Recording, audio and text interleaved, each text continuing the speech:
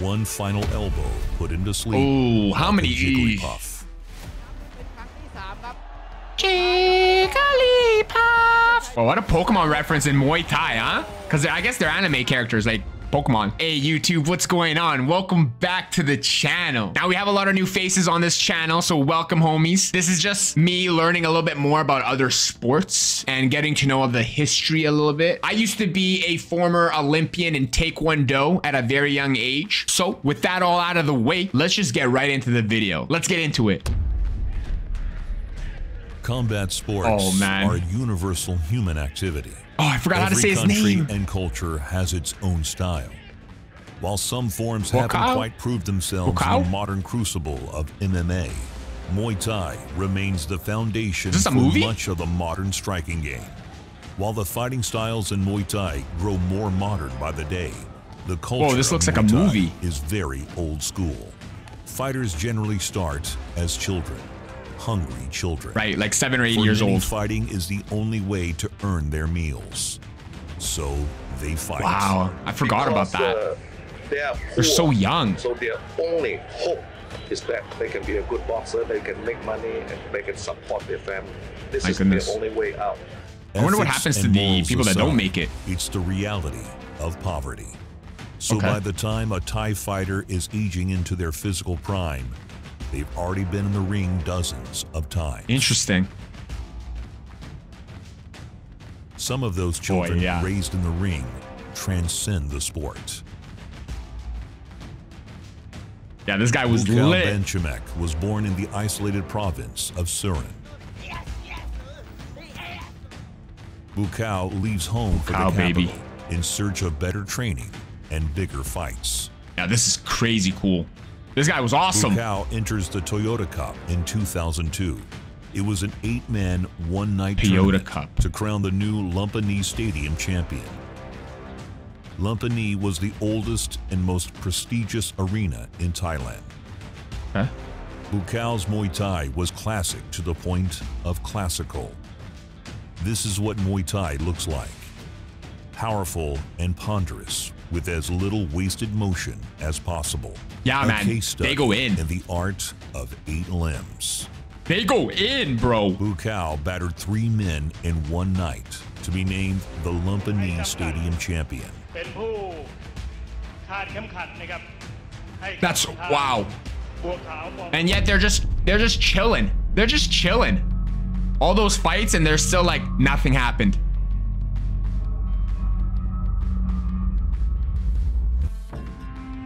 A Lumpini champion had unquestionable credentials and instant celebrity in Thailand. But Buakaw wasn't happy being a big fish in the relatively small pond of Muay Thai. He sought to challenge himself on the international kickboxing scene. Yeah, they do so many other like leagues and sports. This meant Buakaw was down to 6 of his 8 limbs, as elbow strikes were disallowed in kickboxing. Muay Thai. Not that it 8 limbs. Buakaw faced off with Takayuki Kohiromaki. Right, is this when he was a wild card? This was when he was a wild card, right? The Japanese standout caught one of Buakaw's kicks early, kicked him twice as he fell. Yeah. Wow. That's not respectful, bro. Angry. You're going to love him when he's angry. Cool.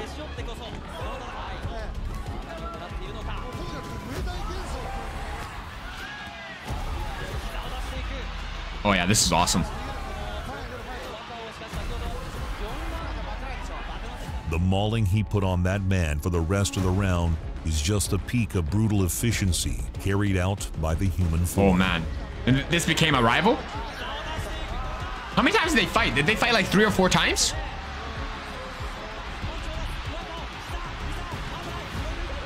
It was a round Taka was lucky to survive. Problem was, there was also round 2. Oh my goodness. I love this. We already know what happens, but it's always so exciting. It's just, I already forgot. Like the jumping and the hopscotch and, ooh, and there's a liver, right? Is that what? Oh no, the head. The head. The knee to the head.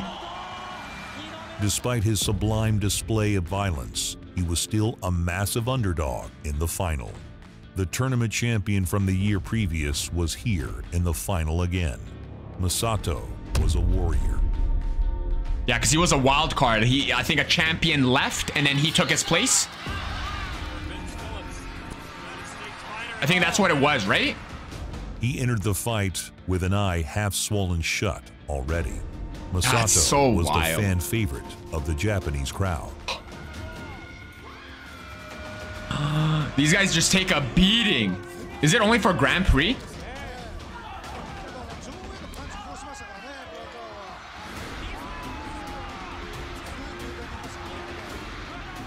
Buakaw brutalized him with bodywork. Nice. Ooh. Teeped him across the ring.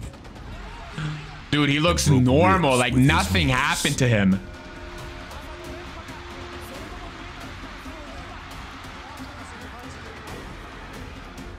The judges hoped Masato could come up with a miracle. Right, didn't they, it was a tie, right? It was a tie, then they had one more round. Wow, what a beating. But an extra round only served to get their hero destroyed worse. Yeah, it was a hometown hero. What a crazy fight. Masato the respect, was love hospitalized. Buakaw was the champion. Ooh, whoa.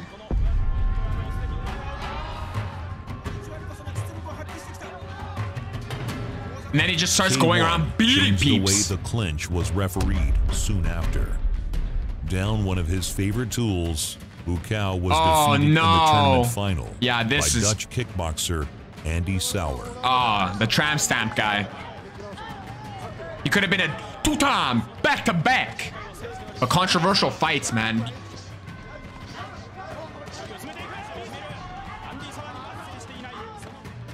Oh, so nice. So nice. So much more entertaining than like UFC, you know? I feel like they have some kind of different spirit, you know? They're just like a different animal. Buakaw had no choice but to adapt.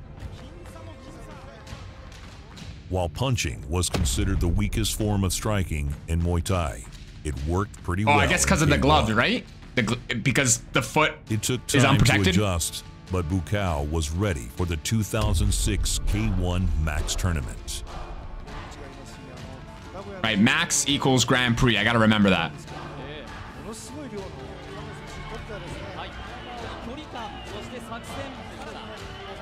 Wow. Wait, is it?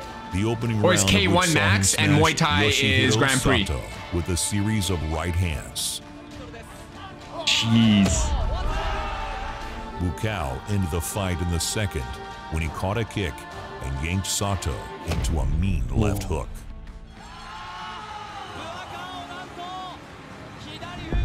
My goodness, man. My goodness. The second fight was with an Armenian slugger by the name of Dago Drago. Dago Drago. Oh, this is where he took the loss. Buakaw knew Drago wanted the slugfest that Sato just got. This time, Buakaw mostly took him apart with his feet. Oh! Dude, I haven't seen what? This is like a different extension of the fight. Oh, that spinning hook kick. Vicious body kicks. No, he wins. Spicy like Thai food. Is this 2006? Until in the second round, after a brutal combo to the body, Buakaw dropped him on a straight right hand. Buakaw took a clean sweep on the cards to make his second K1 tournament final. Right. My bad. I'm just gonna stop talking because I clearly don't know the information. I'm just gonna listen. Sorry. Buakaw had the fastest feet in the East. Oh, this guy again. Yo, yeah, beat him up. Oh, yeah. Oh, yeah. Man, I hate those long tights. I don't know what it is. It just triggers me right now. Like, actually, I still can't believe you have to make it all the way over here after fighting all those fights. Looked at the ref to complain about a headbutt and got laid out by a brutal overhand left. Oh, he was complaining about a headbutt. Moments later, Sauer tried to punch his way out of a clinch and got brutally decked. Oh yeah, here we go, here we go. And that this time by an overhand right and an uppercut. That cut on the freaking cheek, man. Himself, and Andy went down again. Oh. Yeah, the uppercut and then pushed him. Timber. Buakaw won his second K1 tournament and avenged his loss in the last First two time.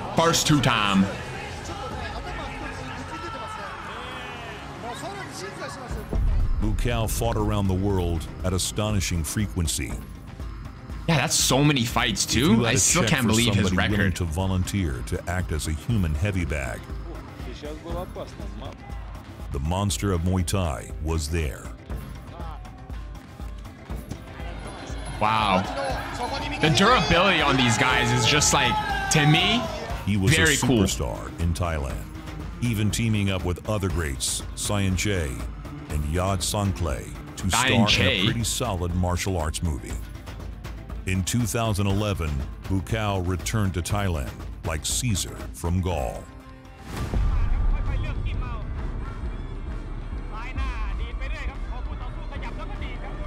After remembering how to elbow against Michael Piscatello. Right, because K1 you don't get the elbow, you lose 2 of your limbs, huh?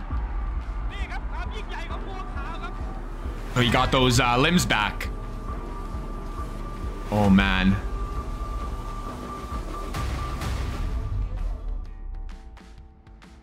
Drop the beat now. Buakaw takes on Frank Giorgi in the tournament final. Frank Giorgi.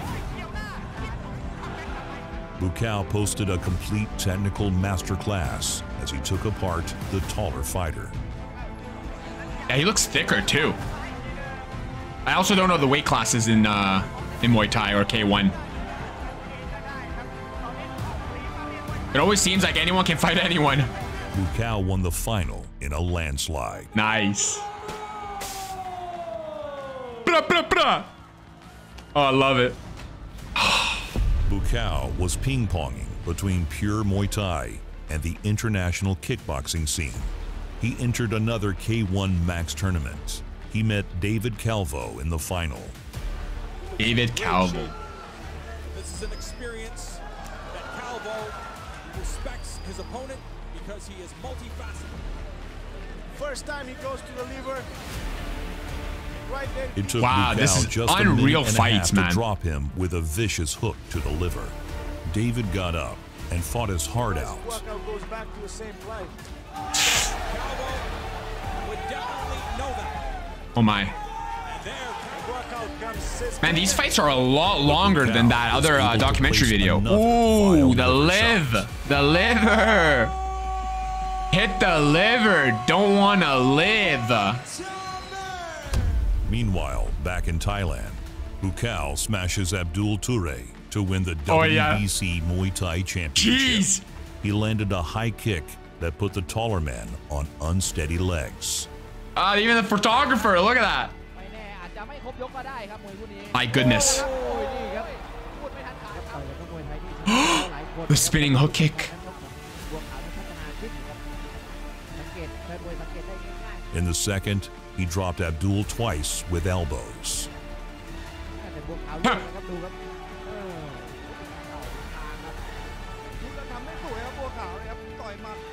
Oh, I love it. Tough, tough, tough. One final elbow put him to sleep. Oh, how many? Jigglypuff. Jigglypuff. Well, what a Pokemon reference in Muay Thai, huh? Because I guess they're anime characters like Pokemon. But I view them more like Dragon Ball Z. Z fighters, the Saiyans. Buakaw went back to kickboxing once more to give the world a super fight. A Chinese wushu champion, Yi Long, was setting the world on fire with explosive fights. Wow. His unusual style. Whoa, I've never seen him. What? Made him an instant fan favorite. No way, another one that takes the hits to the face, bro? Whoa, I don't remember him. Who's he? It was one of the most anticipated matchups in years. Yi Long, okay. Neither man disappointed. Is he good? It was a wild slugfest. Yi Long charged right in. Later on, even dropped Buakaw on a sneaky spinning back fist. Oh, let's see. Buakaw got back to business. Let's see.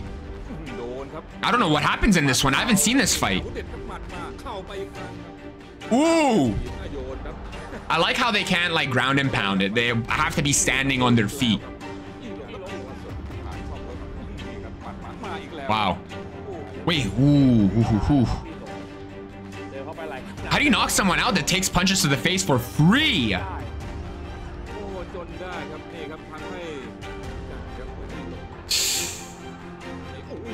Oh. A clear decision win. Yeah, he got Bambi legs. Wow, was that a great fight? Was that memorable to you guys? Buakaw has been retired since 2019.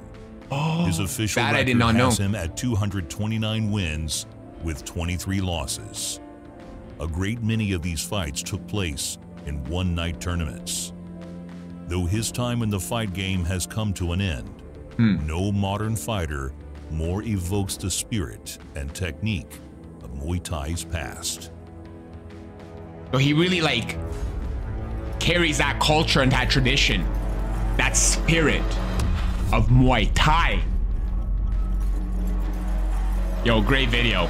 I remember seeing the documentary and then it left me with the feeling like I wanted more. I've seen most of this, so I was kind of well aware. I didn't know what to expect, if they were going to show a little bit more in depth of the fights or what they were going to show me. Other than that fact of the Yi Long guy, I haven't seen that fight really go by. But another great video just to kind of like cement his dominance. And I just wanted that kind of feeling for more. You know, I just wanted to get that little itch off of me and just see more of him, because he really does seem like a really cool fighter. Like Muay Thai is a sport that I never thought that I would fall in love with. It's just so unique, so special, because there's no one else that can take that kind of beating and still come back and pretend like nothing happened. Like the recovery, I'm really intrigued. I want to see maybe more videos on like the recovery process, the trainings, the post interviews, like how they feel about that. To me, if someone kicks me by accident in the thigh or anywhere like bone to bone, I am like done for the day. So this is very interesting. I hope you guys enjoy the video. Hit that like button, subscribe to the channel if you haven't already. I gotta keep checking out more Muay Thai. I feel like we're gonna be seeing a lot more of these kind of videos on this channel, as well as boxing. I'm gonna try to balance both of them, but oh man, I can't wait to see more. But that's it for the video. Hope you guys enjoyed it. I really appreciate everyone on this channel and the journey and supporting me to just keep learning more and more about new sports and new things that I haven't really dived into before. But anyways, I'll catch you guys on the next one, okay? Cheers for now. Peace.